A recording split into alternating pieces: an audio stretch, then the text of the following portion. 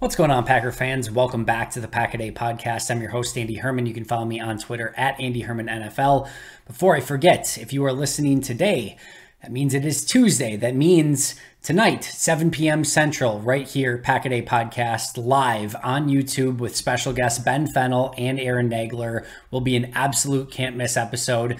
Certainly wish we had a fun victory over the Vikings to talk about, but anytime you get a chance to listen to Ben break down tape and break down exactly what happened, it is can't miss. And of course, Aaron, extremely knowledgeable as well. It is going to be a very, very fun discussion that I am extremely looking forward to, and you will not want to miss. So make sure to check that out, 7 p.m. live here on YouTube, right on the Pack a Day podcast channel.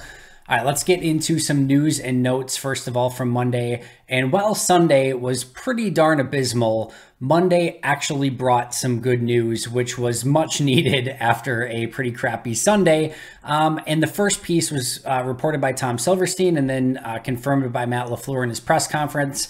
And that is the fact that Chris Barnes did not suffer a season-ending injury. Most times when you get an air cast in a cart, that pretty much is game, set, match. But sounds like it was more of a high ankle sprain. He will be out for some period of time, but it is not a season-ending injury. Sounds like he could be back maybe in a month or two. So a massive sigh of relief for Chris Barnes, who had a pretty nice game, actually, and not just in relief of Quay Walker. If you didn't notice, they played him. They actually played some 4-3 sets. They definitely played 3 linebacker sets with Barnes, Walker, and Campbell. They did a lot of interesting stuff. So Barnes has a legitimate role on this team. I thought he looked good, and you certainly love to see that he's going to be back at least at some point this season, and it's not a season-ending injury for him. The other piece of good news, same position, Quay Walker. Sounds like he will have an opportunity to play this Sunday. No guarantees. Matt LaFleur said they'll give him through the week, but it does seemingly feel like they're optimistic about maybe his chances of playing. So that is huge news as well. So hopefully they will get some reinforcements along the inside linebacker position, although I thought Isaiah McDuffie stepped up when asked upon at the end of that game. It was garbage time by that point, but still played well when he got in. And of course, you still have Devondre Campbell as well. So not extremely thin. They'll potentially still call up Ray Wilborn as a possibility, either as a call up or as a active roster addition if they do in fact put Chris Barnes on IR with the potential to return later. So we'll have to keep an eye on that still. But inside linebacker looks much better today than it did on Sunday. As far as the other injuries, John Runyon Jr. will have to go through concussion protocol, so we'll have to keep an eye on that. And Keyshawn Nixon, there was no injury update provided there. So that's the injury update that we know, but still very, very good news with both Barnes and Walker.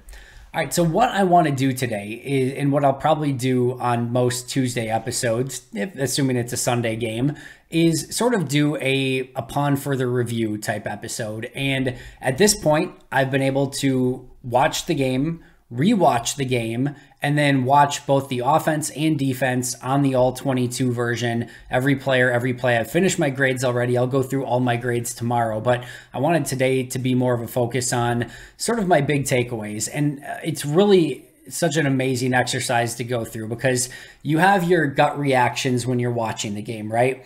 And just certain things that you feel in your gut of like, this was awful, this was good, this was bad, etc. And then you go through the TV tape rewatch and you're still, sort of probably influenced a little bit from your initial watch, but you start to get a little bit more of a feel for it. And sometimes, and a lot of times, when you feel really good about a game, you can rewatch it on that initial rewatch and be like, okay, maybe it wasn't quite as good. Same thing on the reverse. Sometimes you rewatch and you're like, all right, it really wasn't that bad. When I rewatched the game, I still felt pretty darn bad about the game on my initial rewatch. And then you get to go through the all-22, and that is the tape that absolutely does not lie. And there was some good, there was some bad. I felt slightly better about the game on the all-22 than I did on the TV copy, more on the defensive end. And I mentioned yesterday, I actually felt better about the defense than I think the vast majority of people did. It wasn't great. Certainly a lot of things that they'll need to clean up, which we'll go over here in just a moment. But there was a lot of good on defense as well, which we'll also talk about. So felt a little bit better about the defense. felt still very crappy about the offense as I've rewatched everything. So here were my main takeaways after watch, rewatch, and now all 22 on both sides. So the first thing, and Matt LaFleur mentioned this as well, and I had not completed the all 22 by the time Matt LaFleur was doing his press conference, but he had said in his presser that, you know, he thought the effort was good throughout the game. And my initial thought was, really? But as I rewatched this, I thought there was still effort issues on offense, especially once they got down 17-0. So I don't totally agree with that. But I thought on the defensive side of the ball and on special teams, I did think that they really finished the game and played that through and didn't give up. Specifically, Kenny Clark, who we'll talk about a lot tomorrow in the Grading the Pack session. But I thought overall they didn't quit on this game, and I thought they were still battling until the end, especially again on defense. Offense, not always. I thought there was a lot of, you know, you could just tell there was no rhythm. And maybe that was the bigger thing, that there was no rhythm, and that caused what maybe looked like lack of energy. But overall, I especially thought on defense that there was not a lack of energy. And again, I thought on special teams too, for the most part, they finished out that game. Let's talk more about Justin Jefferson too, because a couple things here. As I rewatched Justin Jefferson, I do think that they tried more, you know, defenses and different things on him than it looked like at first glance. I think it's easy to forget sometimes that while there were the, you know, massive completions to Jefferson, which are unacceptable, I'm not sugarcoating any of this at all. But you also have to remember there were quite a few plays in the game where Justin Jefferson wasn't targeted, and some of the things that they did in those situations worked. And they did have Jair on him on a couple plays, and there were some other things that they did that worked as well. However, it clearly was not good enough. So what were the big takeaways from that? The first, and this is not, again, a sugarcoating or excuse, but Justin Jefferson is insanely freaking good. And it's not like Green Bay didn't know that going in. It's not like we didn't know that going in. But my goodness, he played phenomenal in that game. And I certainly do not envy anyone that has to go up against him through the course of the game. His movements, his route running, his speed, his agility, his athleticism, it's all on display all game long. And there were certainly some just tip your cap moments. Not an excuse, not a, not saying, not giving Green Bay a pass on that at all. But you do have some tip your cap moments to say, yeah, he's just a really good football player. Think of Devontae Adams, right? There were times where defenses had him covered perfectly and it just didn't matter, right? Because he was Devontae freaking Adams. We're at that point with Justin Jefferson. Now, the bigger thing is I thought there was a lack of communication in far too many instances on defense. There were some cover four issues where they did not pass along players or travel with players when needed. And those are things where it's impossible to know what their rules are in those specific situations. For example, there's the play where he goes wide open on the deep ball or on the deep crosser, right? And Jair Alexander and Rasul Douglas, they both got players that they're crossing or that are crossing the field.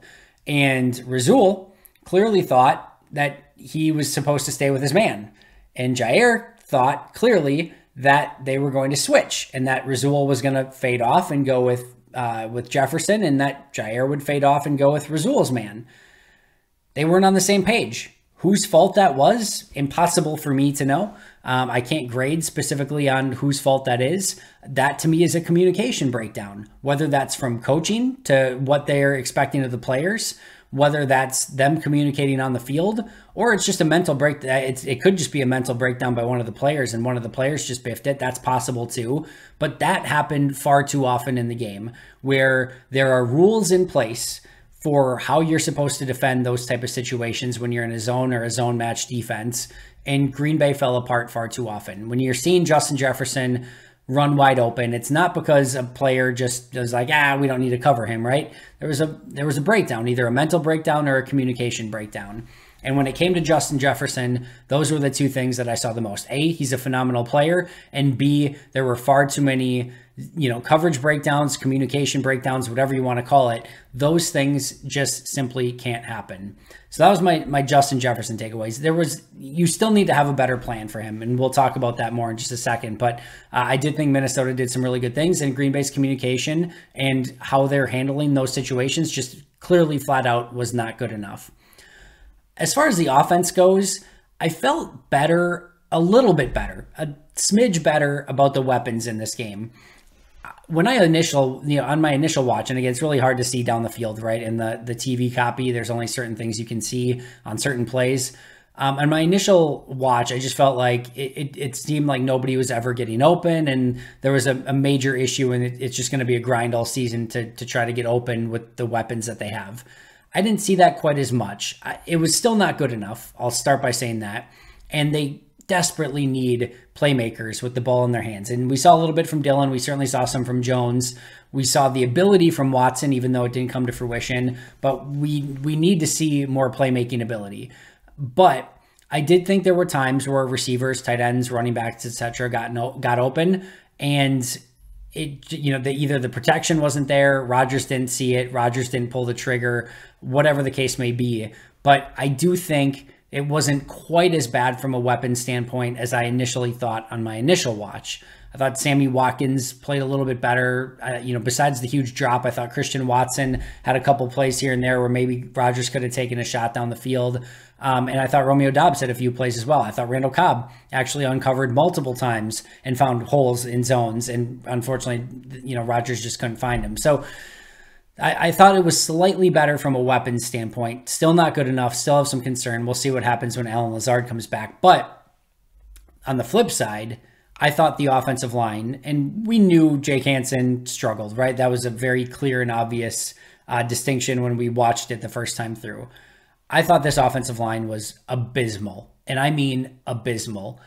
And really from left to right, Josh Myers had an okay game. I know Matt LaFleur, and trust Matt LaFleur over me. Matt LaFleur said, Josh Myers had a pretty good game. I'm okay with that. I had a slight negative grade, basically a neutral grade on Josh Myers. I thought he had an okay, solid game, average game, whatever you want to call it. Wasn't bad. Certainly was not bad.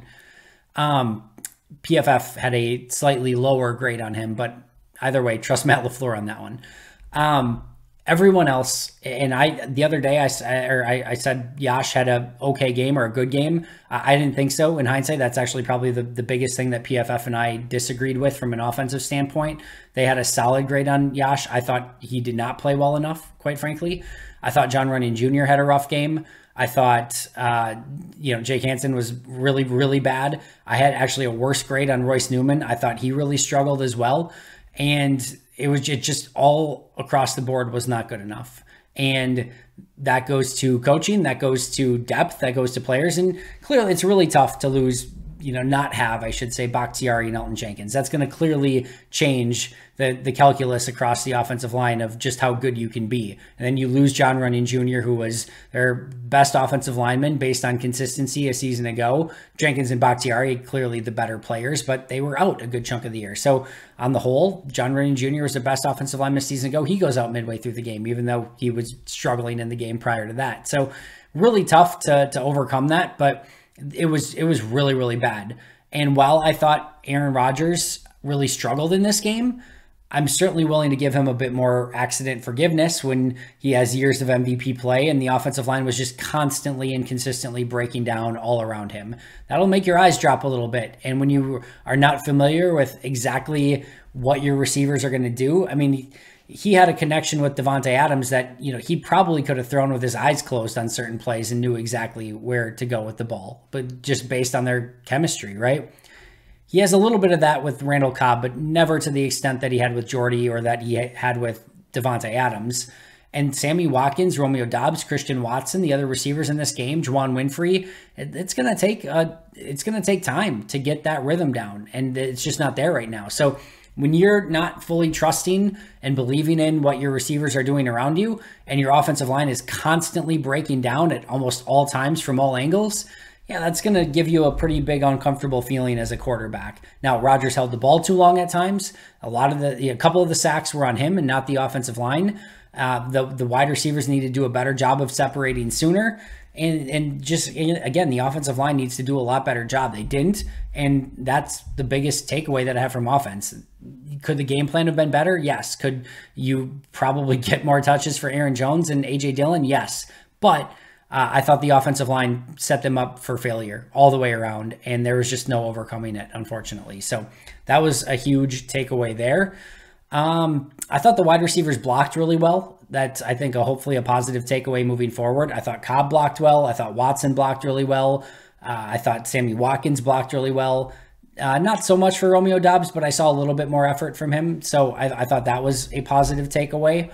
And while I think all of us were hoping for Zach Tom instead of Jake Hansen or Royce Newman, Zach Tom really struggled when he got into. Now, to be fair to him, he's coming in a terrible situation, down 3 scores, and trying to fight back in the game, throwing the ball a ton, coming in cold, going against a defense that can tee off on Aaron Rodgers. That's a tough situation to come in your very first game as a rookie on the road, loud environment, not a great setup, right? So I'm not willing to say that, he couldn't have maybe played better than Jake Hansen or Royce Newman in that game had he had the opportunity to start the game and maybe get in rhythm.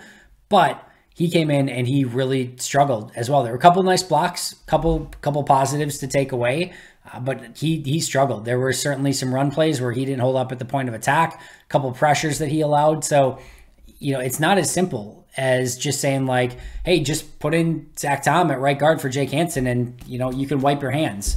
Even if that were the case, even if that fixes one of the problems, Royce Newman really struggled, Yash struggled, Runyon struggled, and Myers was just okay. So, they're going to have to clean that up.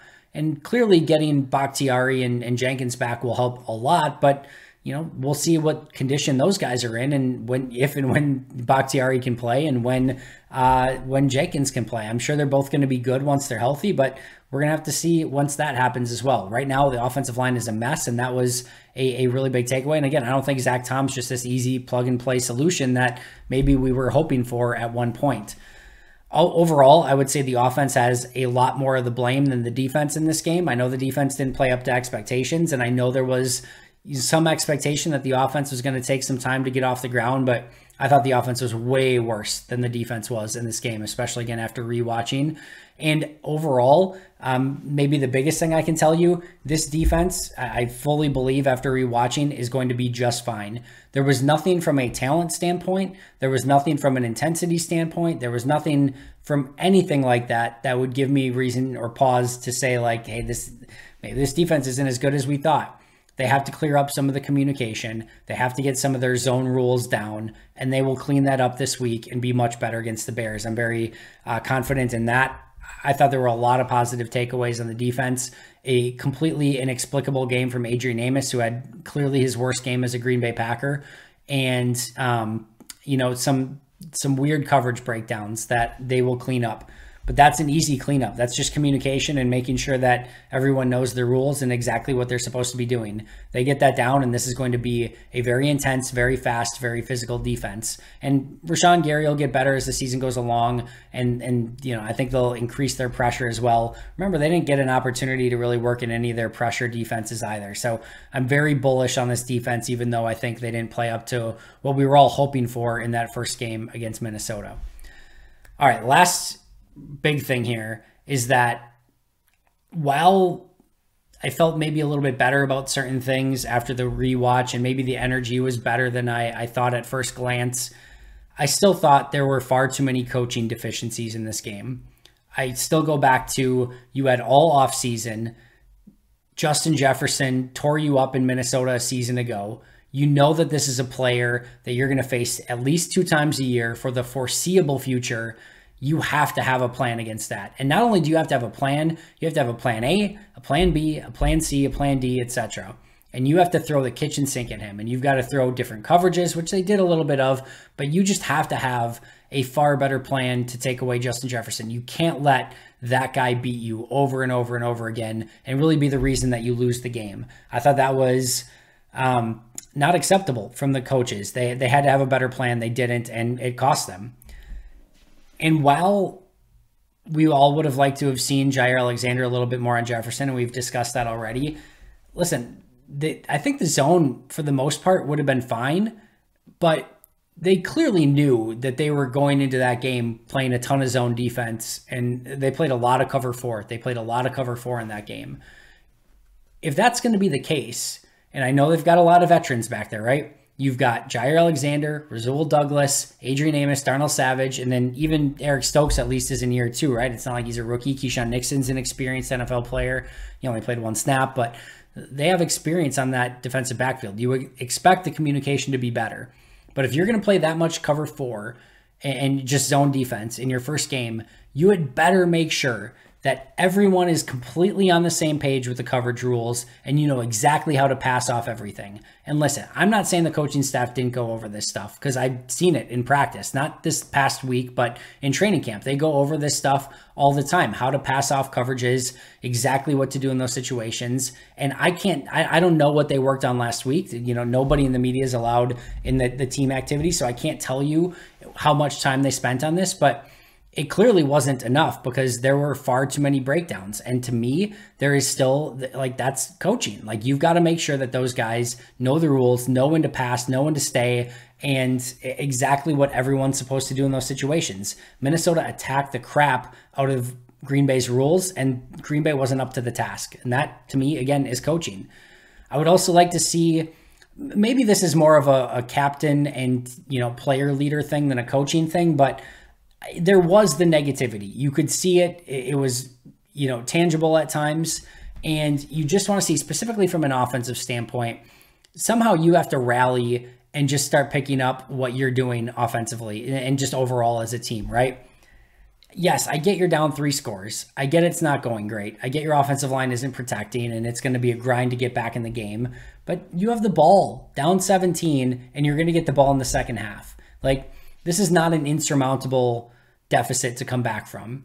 And there was far too much negativity, far too much complaining, far too much, all of it from too many people, specifically the quarterback, obviously. And that stuff I don't think is productive. And I think they've got to find a way to, when things go wrong, they handle adversity better. And that ultimately is captains, coaching, and all of it combined. You would have loved to have seen Aaron Jones and A.J. Dillon get more touches. They were successful. And I think when they were, especially A.J. Dillon, when he got rolling, keep feeding him the ball. You don't have to try to outsmart the coaches and be like, all right, they think, you know, they know that we know that they know that we know that we're going to run again with A.J. Dillon because he's going well. So guess what? We're going to do the opposite in this situation. No, just keep feeding the guy that's going really well that the defense can't stop. Once they stop it, all right, find a different plan. But if A.J. Dillon's going well, like, get him the football. That should not be the most difficult thing in the world. And I talked to Aaron Nagler about this as well. But this has been a tendency as well for both Matt LaFleur and Aaron Rodgers. When they get down double digits, even when they're down a touchdown, but specifically when they get down double digits, you can see that there is this tendency that they want to get those points back now. There's no patience. Like, their patience goes completely out the window.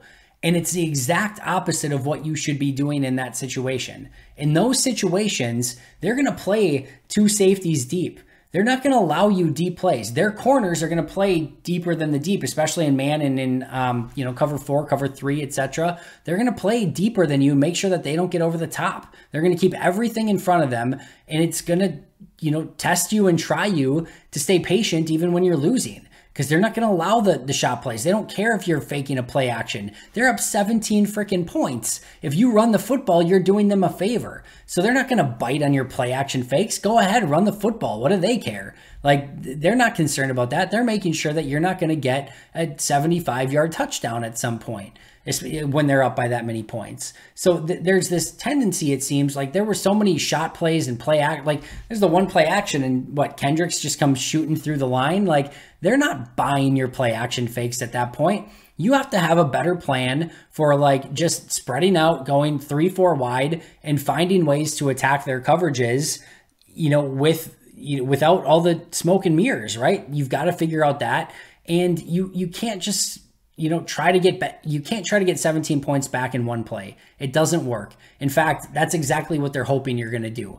that's like, you almost are forced to have more patience. And it seems like Matt LaFleur and Aaron Rodgers have less patience in those situations. And I get you need to take some shots. I'm not complaining about that. Yes, there are times that you need to, you need to try to take some shots and get back in the game. But if they're not giving it to you, you still have to take what the defense is giving to you and work your way down the field. You can go no huddle. You can do a variety of different things to pick up the pace and pick up the intensity. But if you're just like, hey, we're just going to take some shot plays down the field, it's not going to work. Like, it has to be a bit more nuanced than that. So that's another thing, is like, don't be on tilt. Don't get ahead of yourselves. Like, you're down 17. Take it one play at a time, one drive at a time. It's coach speak, but like, they almost need to listen to themselves sometimes in those situations.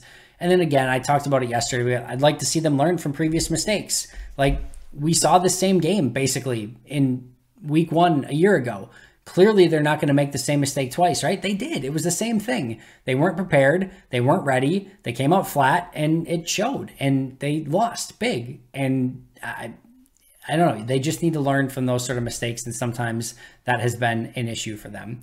My 3 biggest takeaways, and the 3 biggest issues, I should say, after rewatching everything: state of the offensive line, defensive back communication, and just overall, like, not living up in the moment, or just the mental mistakes, right? The Watson drop, the 4th and goal failure, the interception, the sack fumble, allowing the explosive plays. Almost all of those had some form of mental mistake, involved with it, or just missed opportunity. And I think overall, these two teams were far closer, matched up. And Minnesota made the big plays when they had the opportunity, and Green Bay didn't. And that was really the difference in the game. And it was a lot of mental mistakes from Green Bay. So offensive line play, brutal. Defensive DB communication, brutal. And just way too many mental mistakes.